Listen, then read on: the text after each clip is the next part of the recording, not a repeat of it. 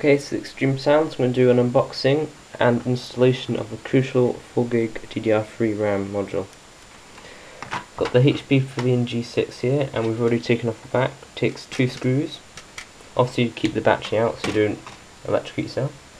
It's got 2 SODIMM slots, and it's already got a 4GB in. And we're going to have another 4GB in to make 8GB.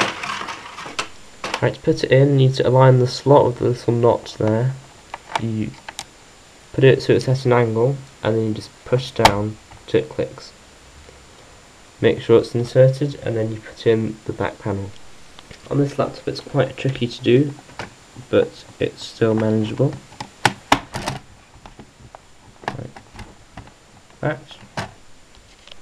After that we can put the battery back in, and then boot it back up again.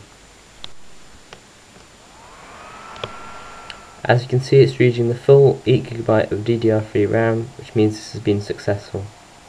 Thank you very much for watching. That's been TheXtremesoundz. That's been an unboxing and installation of the crucial DDR3 4GB RAM module. Side, just going to snap it in.